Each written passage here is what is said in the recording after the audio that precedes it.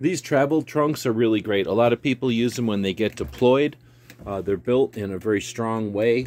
They've got a good, easy to clean interior. It doesn't waste a lot of room. There's a good structure into the design of the thing. The handles are probably my best part, or my favorite part. I've used other trunks in the past, even some polymer ones, that just didn't have a good way to hold on to them. This one is great, even if you're dragging it.